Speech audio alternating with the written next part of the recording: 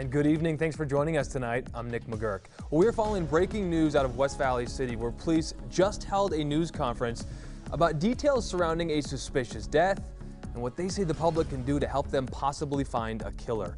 You're looking at a truck right now. We're going to tell you some of the details about what happened, and it involves this truck. Early yesterday, police in West Valley City were dispatched to a Latter-day Saints church parking lot at 2835 South, 2855 West, and that's where they found 31-year-old Jesus Vasquez dead in the passenger seat of the maroon Nissan Frontier pickup truck that you can see on your screen here.